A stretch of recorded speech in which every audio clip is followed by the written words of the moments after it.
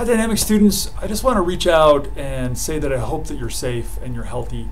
And I'm here on campus today working to move more of our CIVE 261 content online and kind of get our plans all together. I'm sure many of you saw President O'Connell's email this morning that outlined that we are going to go online through the whole rest of the semester, which puts us into May. So that's going to be a transition for us, but I know that we'll work through it all together. So a few details for today.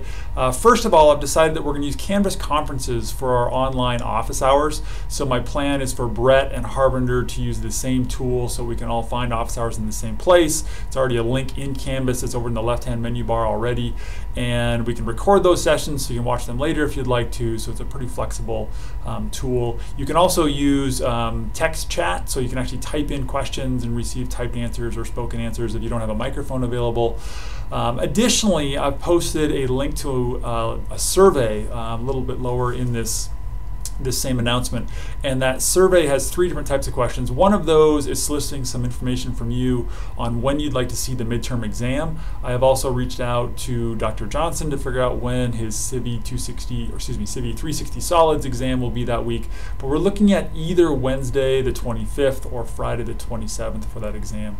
The second item on the survey is a series of questions just asking how you're doing, what you're worried about, the things that you're excited about for this class, and just kind of general input overall. And then the third thing, help me finalize some tools so that we all can stay in touch, that we can communicate with each other, not just in office hours, but also asynchronously, kind of in a time separated way, mainly kind of a discussion-based tool. I'm not loving the Canvas discussion tool at this point, and so wondering if there's a better one that we could use.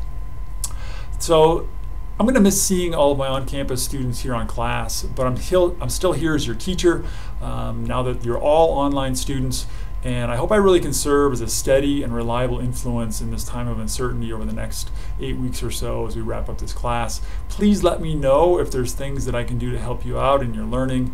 I hope that you continue to stay safe, continue to stay healthy, and also those around you do as well.